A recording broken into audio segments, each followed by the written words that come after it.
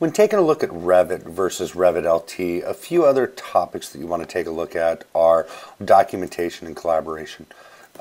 Documentation, for the most part, both applications are the same, except when it comes to scheduling. As you can see from this list provided by Autodesk, embedded schedules. When you're taking a look at any type of MEP scheduling, ducting, piping, lost pressures, panel schedules, or even graphic column schedules inside of the structural component of it are not available.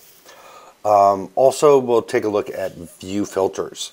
View filters allow you to turn on and off things instead of a manual process, give you the ability to right click and add view filters. So a view filter inside of here, this is full Revit. I have the ability to right click on any type of view and apply a template for a view filter to control what's being viewed and what's not in that plan view or 3D view or section. Collaboration is another component that I really want to highlight here. Inside of Revit LT, we are only allowed to work on one file, one person at any given time. Now, this does not prevent you from starting a project, saving it, and then another person opening that file, but it's going to be very individualized of who has access to it. In a full Revit version, not an LT version, you have the ability to have multiple people working inside of the same file at the same time. We still have linking capabilities, being able to tie Revit files to Revit files.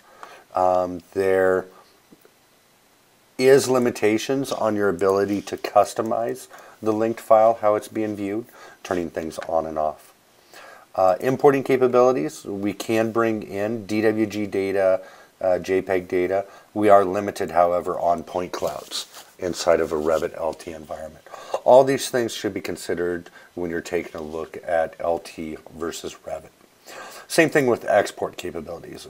Quite a few capabilities of exporting, although being able to get the 3D geometry out to a generic file format to be able to be read by multiple other programs, you are limited.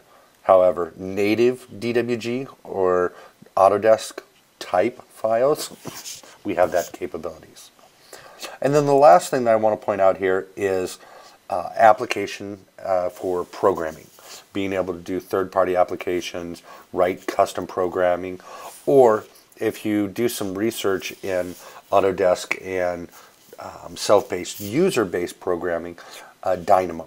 Dynamo is not available for a Revit LT solution. Hopefully you found all of these videos helpful in trying to make a determination if Revit LT is a right fit for you or if Revit is the ideal fit.